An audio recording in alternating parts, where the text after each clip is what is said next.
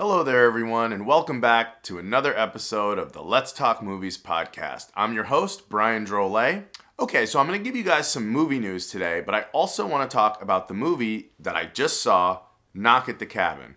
M. Night Shyamalan's new movie that recently came out, starring Dave Bautista, Jonathan Groff, Ben Aldridge, Nikki Amuka Bird, Kristen Kristen, Abby Quinn, and more. Look, I have to be honest, guys. I hated this movie, all right? Now, if you haven't seen the movie and you're a fan of M. Night Shyamalan movies, I want you to know I'm a fan of his movies, and I've liked most of his movies. I've even liked the movies that other people maybe didn't like as much, like The Village, and, I like that movie Old. Some people didn't love it, but I like his movies. I hated Knock at the Cabin, okay? This is one of those movies that, when you get to the end of the movie and you're like, you get that first thought in your head, you're like, oh, are they about to end this movie here? And you're like, you better not end this here. Like, you're not really going to end this here, are you? And then you're like, oh my God, they are going to end it here. And you can't believe it. You're like, how dare you make me sit through 2 hours of this to end here? What? Credits? And that's how I felt at Knock at the Cabin. Okay, so spoiler alert here, but most M. Night Shyamalan movies have some sort of big twist or big reveal at the end. This movie had no twist, no reveal, no nothing. And it's apparently based off a book, so maybe if you've read the book, you wouldn't be as disappointed here as I was, because you kind of know what to expect, and maybe you're just appreciating it on a different level, it being it is what it is. So maybe some people might kind of enjoy this movie just because of the straightforward, like, this is what this movie is. People knock at the cabin door, and they say, look, the end of the world's coming, and you have to sacrifice one of you out of the three to save humanity. That's basically the plot of the movie. I don't even think I'm giving anything away. I think it says that in the, the description of the movie. But, yeah, so maybe you'll enjoy it just to kind of go on that ride. But I felt cheated. I felt like with most of his movies, like, I wanted there to be some deeper explanation for who these people were. And it just was like, and so, yeah, it really upset me, but I don't know. Have you guys seen it? What did you think at Knock at the Cabin? It currently has a 67% on Rotten Tomato. Man, for me, this movie is a 41% at best, just from my own personal taste. I'm not saying it's a terrible movie. Like, Dave Bautista is really great in it. I really enjoyed his performance. But again, the script, like, I wanted his character and other characters to be saying and doing things that they weren't. And I don't know, the movie just annoyed me. It was one of those movies that you're screaming at the movie the whole time. Like, what do you mean? Just leave right now. Go get the gun. Leave. That sort of thing. But I don't know. Knock at the Cabin. I did also recently start watching The Whale. Okay. I love Brendan Fraser. He's great. Man, I haven't finished it. I put it on very late at night. I want to say I got about 40 minutes in, maybe 35 minutes in, something like that. It's very depressing and very dark and very depressing. It's so depressing. And like, the other thing that's a challenge for me is it's just so obvious it's Brendan Fraser in a fat suit. And the makeup people, they do a phenomenal job. Like, it looks great. But you still just know it's kind of like watching Tom Hanks in the Elvis movie. It's like, all right, what'd you do to his nose? Like, I'm just so always aware of that. So that kind of ruined it a little for me. It was just so depressing. I mean, honestly. But having said that, I could see how it could have a very sweet ending. And I don't know, maybe you've seen it and you're like, no, Brian, it's got a really depressing ending too. I don't know. But I am going to finish it.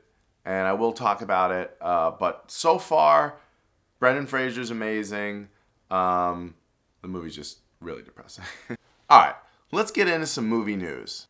Okay, so in Keanu Reeves news, he was recently asked, what do you think about a movie with the crossover of you and Denzel Washington, his character from the Equalizer movies, and was quoted as saying, whoa, that would be really cool and really crazy. So he's giving hope to, you know, who knows, could there be an Equalizer, John Wick crossover movie?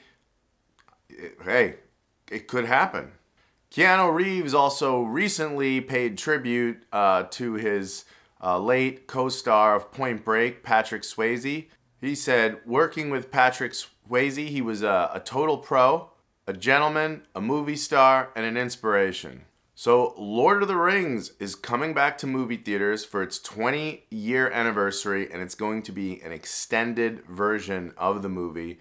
So Lord of the Rings coming back into movie theaters for the 20th reunion extended edition. Rebel Wilson recently commented on seeing Cats for the first time, the movie she was in.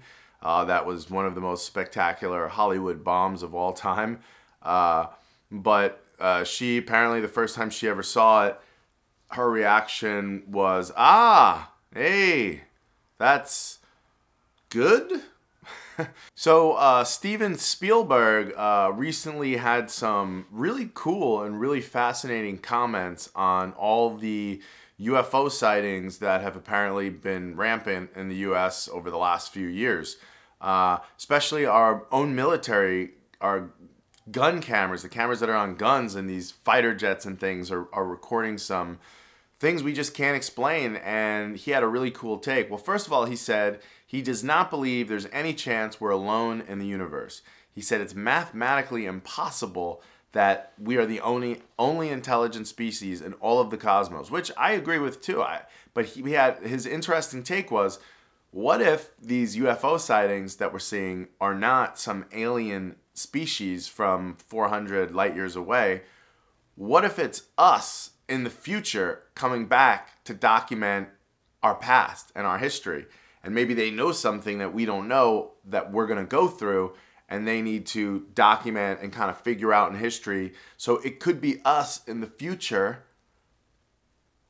eavesdropping on us, which is really cool and really fascinating. And everybody's saying, that's a movie right there. And he also says he doesn't think, you know, we're traveling or people are traveling from far away.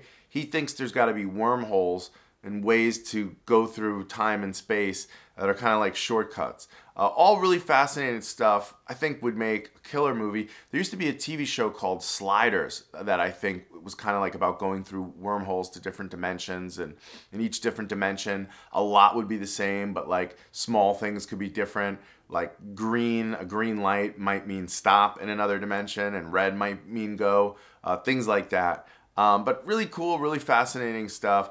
I think Spielberg should make a movie about it. So Ryan Reynolds recently spoke about the possibility of a sequel to his movie Free Guy about artificial intelligence, basically learning it's artificial intelligence.